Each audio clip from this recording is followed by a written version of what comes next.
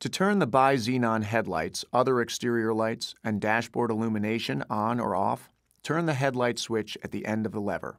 To turn on the high beams, push the lever forward. To return to the original position for the low beams, pull the lever back. To flash the high beams, pull the lever fully toward you. The lever will return to the normal position when released.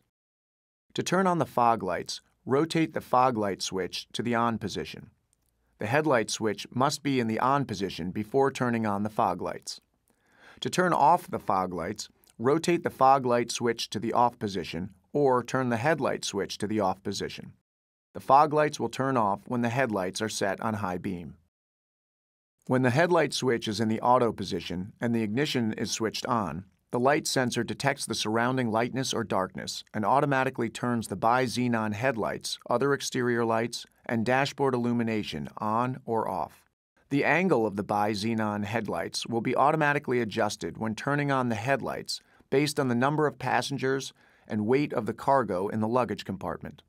The adaptive front lighting system automatically adjusts the bi-xenon headlight beams to the left or right in conjunction with the operation of the steering wheel.